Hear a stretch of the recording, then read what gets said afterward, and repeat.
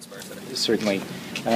This was a tragic case of unlicensed operator Ms. McFerran, who on the first day of Arto Howley's attendance at her daycare placed him in a car seat that had the padding removed. She left him in her bedroom unmonitored for about an hour. When she returned, he was lifeless. She ultimately called 911, but he was pronounced dead at the hospital. She was charged and pled guilty to criminal negligence causing death, and the Crown sought 2 to 3 years jail. The defense counsel sought 6 to 12 months jail.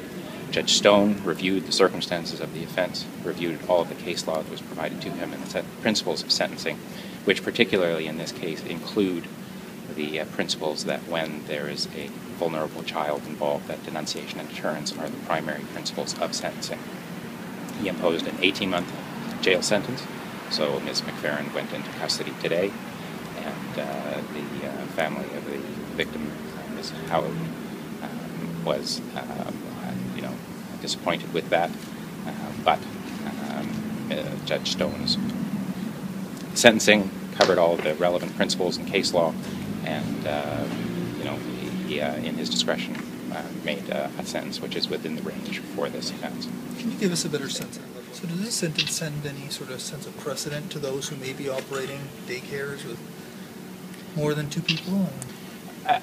Again, that's not the sort of what the court is trying to address. The court is sentencing Ms. McFerran for her actions on that day. Obviously, the hope is that people will take this into account when they're looking for daycare, to make sure that they're looking for licensed daycares, or that if it's unlicensed, that they're not looking after more children than they